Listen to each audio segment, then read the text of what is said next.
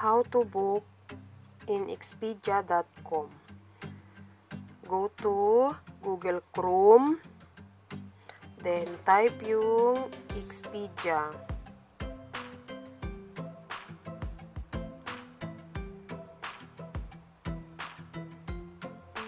Tapos, punta po kayo sa hotels. Yan po yung saan po, Fujairah. Tapos, hanap po kayo kung kailan nyo po gustong pumunta. Ito po. Tapos, check out yung 22. Tapos, search. Tapos, mamimili po kayo kung saan nyo po gusto na hotel.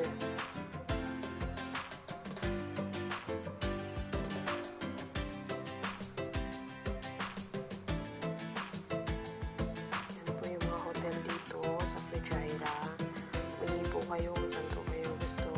Ito sa akin. Tapos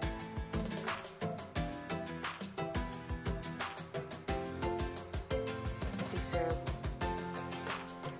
Tapos pag pay now, pag sinabi pong pay now ay babayaran nyo po ngayon through your credit card or debit card. Pwede po yun.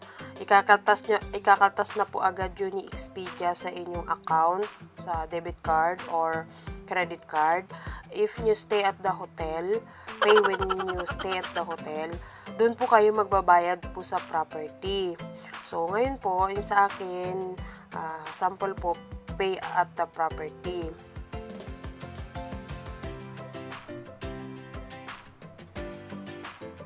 Yan po yung mga details po niya sa booking.com, sa expedia.com. Same lang din po yan ng booking.com. Yan po yung last name, first name at last name nyo po. Sa akin ito. Tapos yung mobile number nyo po. Kahit ano pong mobile number nyo, kung taga dito po kayo, yan po yung bibigay nyo. Basta active po siya.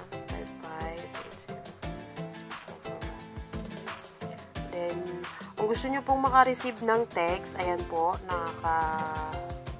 naka-check na po yung sa receive ng text. Kung hindi naman po, pwede nyo naman po yan tanggalin. Tapos, kung gusto nyo po mag-request ng non-smoking room or may special request pa po kayo, pwede nyo pong i-type doon. Pag dito po, ayan, kagaya po niya, non-smoking, ayan.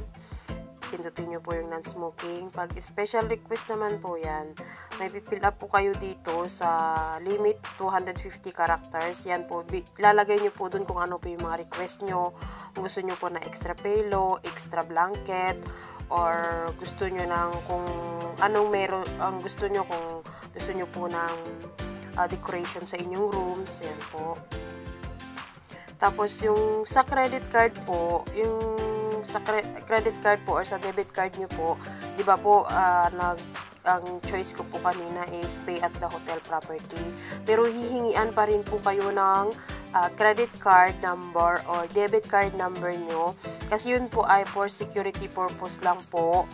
Yan, tapos lalagay nyo po yung card number nyo.